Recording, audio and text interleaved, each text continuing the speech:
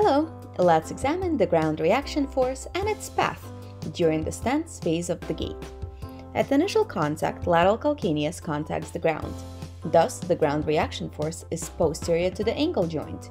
The knee is extended, so it lands anterior to the knee and also anterior to the hip.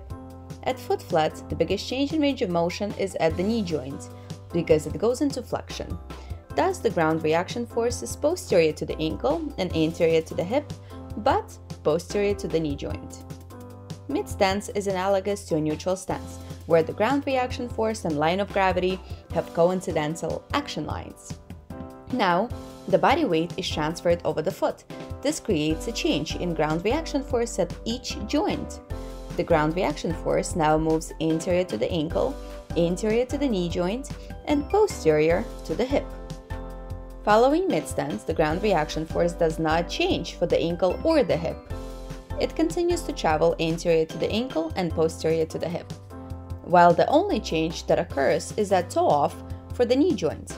Because the knee moves into flexion, ground reaction force moves posterior to the joint line. Here's a quick summary. For the ankle, it's posterior, posterior, then anterior, anterior, anterior.